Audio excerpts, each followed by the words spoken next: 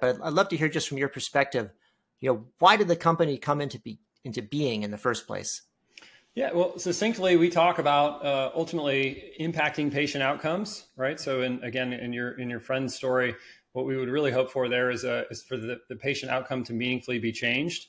So, patient outcomes are central for us. Cost is another one. Whether we're talking about cost to the end user and the patient, or cost to the system, cost for customers. There's just at its heart is we want to make healthcare more affordable, and I know that's something that a lot of companies focus on, but for us that is a very worthwhile endeavor given where cost has been in this country for quite some time now.